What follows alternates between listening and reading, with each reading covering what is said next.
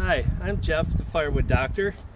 Thank you for stopping in and watching this video. It's the first time here, and thank you for coming back if you've frequented my channel in the past, visited. Today I'm going to talk about the things I love, and hate about my Wolfe 28C. There's only one really hate thing on this, and it's an irritating thing.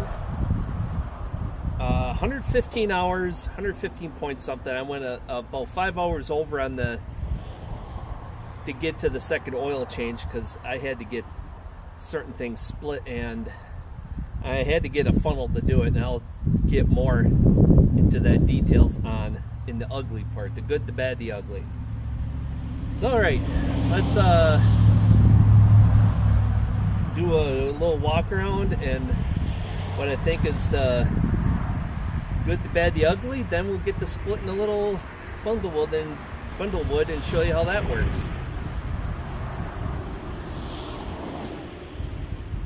And then I'll take you, okay. And then we'll split some bundlewood and show you how good it works for that with the 4-way wedge. Back to the subject at hand, the Wolfe Pro 28C. Now I think they're calling it the 28C Magnum to eliminate confusion with the 28 Pro. So there's a lot of name confusion lately, and people have gotten it mixed up for quite a while, and so have I, you know. But the way I outfitted this one when I ordered it over 2 years ago in April, they did not yet have the oil cooler available. That came out like a month or so after I ordered it. So I had that added. Then decided to add the 12-way wedge. I got it with the Magnum package, which is the faster cycle time, 6.5 seconds instead of 8.5 seconds, 8.5, something like that. Then I got the auto cycle on there, which are these valves. You can use this lever to go forwards or you can use this lever to go forwards or backwards. I got it mixed up. I didn't even, and I was looking right at the sticker. So you can manually operate it with this lever or hit both. And then when this one trips, this one retracts automatically, hence the auto cycle. The oil cooler, you wonder why I have this switch rigged up. The sensor failed, and I just didn't want to go through the hassle of replacing the sensor, so I just pulled the wires out. And it's just a blade type connector, so it's just a plug and play. Got a marine grade switch, plug it in.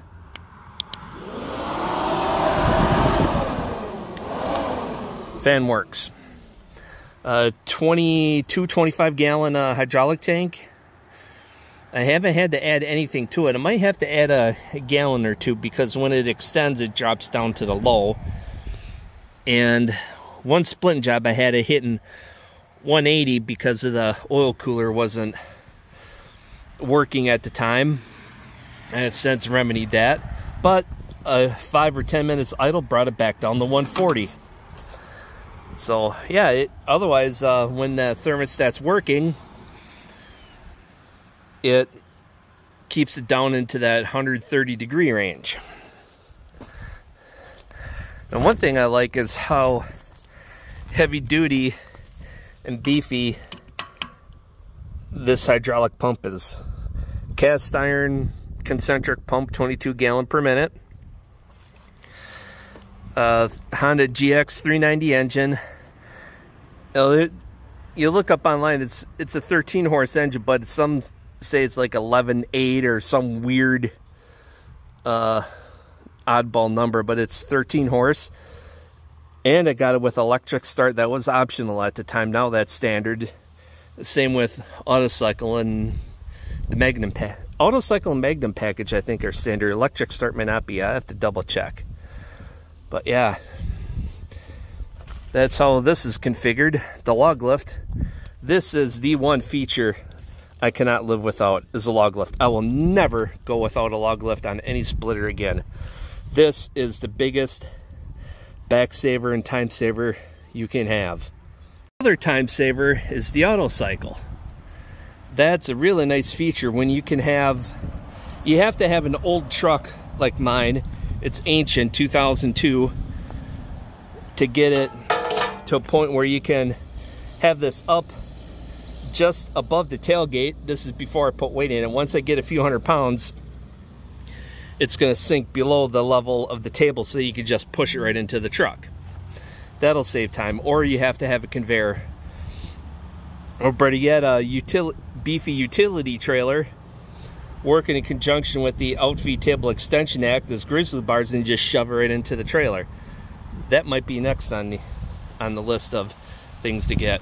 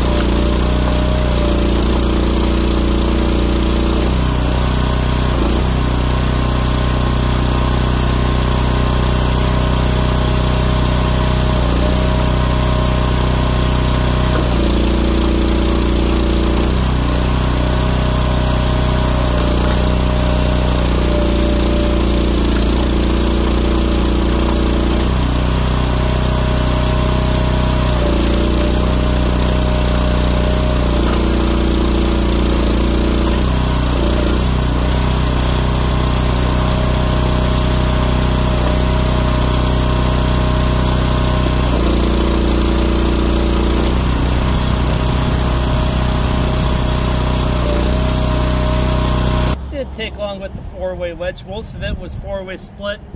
Some of it I could have used 6-way. Even at that, only a piece or two would have needed resplit after that. So yeah, it's probably a good idea to, if you're going to do bundle wood, separate your wood between single 4-way wedge sized wood in one pile, 6-way, and resplits into pieces that are too big that are going to need resplits into another pile. That's what I recommend. Yeah, overall I'm quite pleased with the performance of my Wolfe Ridge Pro 28C. The only thing that failed was the hydraulic oil temp sensor. Otherwise, it's been absolutely flawless. Minor adjustments on the auto cycle. Other than that, it's been perfect. They build a heck of a machine. Can't say enough about it. But there's one thing that could be fixed. It would take a total re-engineering thing. That was the oil fill thing that I mentioned. I don't know why, but that's the only bad flaw in there. So, but my biggest gripe on this machine, and it's not much of a gripe, which I'll get to in a minute, but due to 21 years of driving truck, it's a little harder for me to get up after getting down to drain the oil. That oil is spilled from refilling because I didn't have the right funnel available, and none were available in town to make the job easier and mess free. So I spilled a bunch. It's on wood chips. I'll get that cleaned up. But yeah, I can get down here to change it, to drain it, but my body doesn't like me to get back up too well. And then I need a special offset funnel or one with a flexible hose to get that.